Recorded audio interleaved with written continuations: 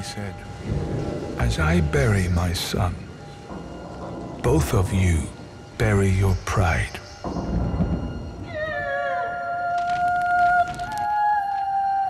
Why did he die? When they killed my darling, they killed me too.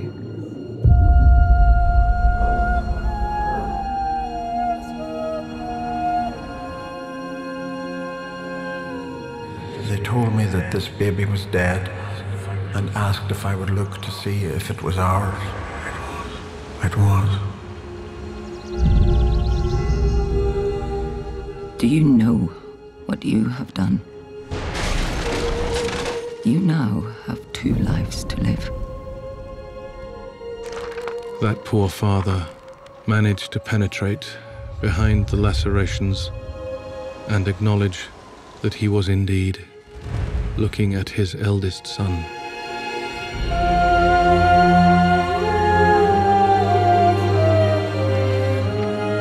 I kept pleading with him to hold on, hold on.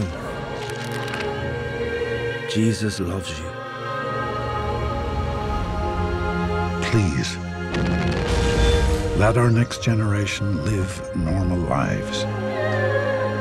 Tell them of our mistakes and admit to them our regrets.